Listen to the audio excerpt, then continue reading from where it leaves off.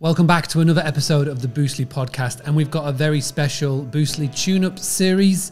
I am working with another client at the moment. This is Clayton Morley over at Casano Granado, which is based in Almeria, which is in Spain. It's got a fantastic property. It's got accommodation, a restaurant.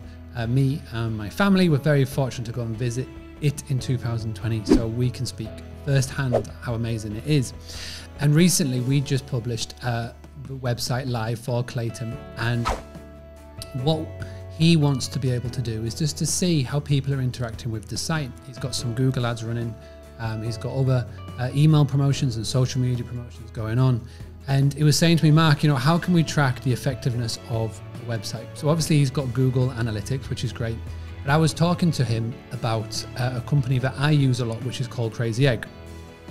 So let me just play Crazy Egg in the background as we're talking here. So Crazy Egg is a screen recording tool, and what it does is it will show Clayton how people are interacting with his website. So you can do screenshots, so like a heat map, and also as well, it will record the screen, and Clayton will be able to see, doesn't matter what tablet or mobile or desktop that they are on. As you can see from this video here, it will show people exactly, it will show Clayton exactly how people are interacting through videos. Now, I've used this for Boostly for many years. I've used it on new website designs that we do as well, and it's a really effective tool. So I'm going to set Clayton up on it for him for 3 months, and what I'm going to do in this video is I'm going to show you how to set up Crazy Egg for you and your website.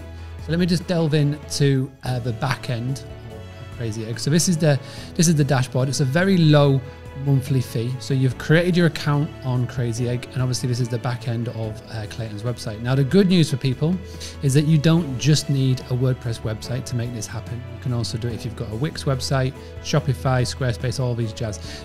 You won't be able to do it if you've got a PMS website, which, you know, you're very restricted with us free PMS websites. So if you haven't yet got a WordPress website, do please come to us. We can definitely help.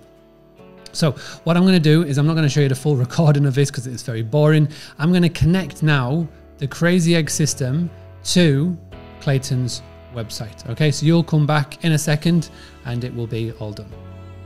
Okay, so we are back. So now the websites are connected. So we have got the Crazy Egg plugin on here. Really simple to do. Only took about 3 minutes to sort out. And what we need to do is we now need to set this up. So we're going to, first of all, we're going to create a snapshot. So what I want to do is I want to create a snapshot for a single page. And the single page that we're going to use is going to be the home page. So we're going to add that in, which is here. This is going to be called homepage.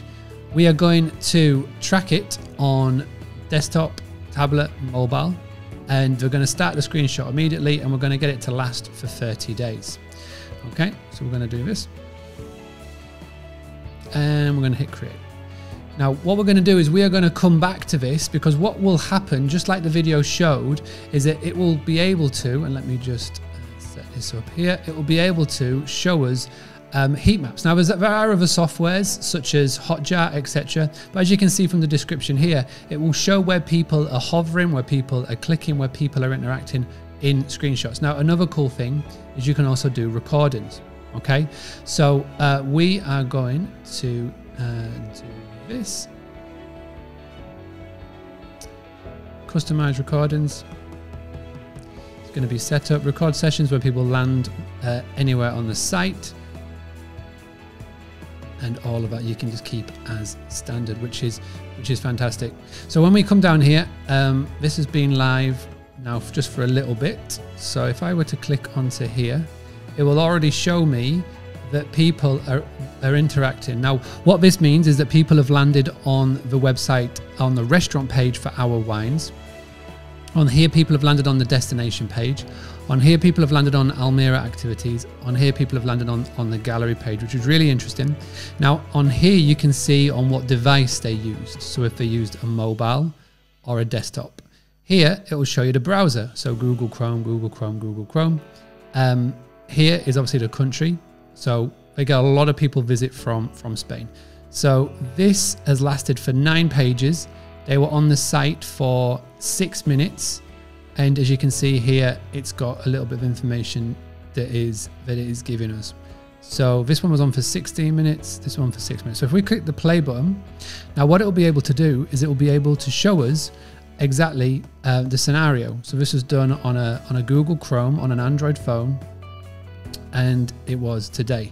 Now you can set the speed for 1, you can set the speed for 2. I like to set the speed for 2.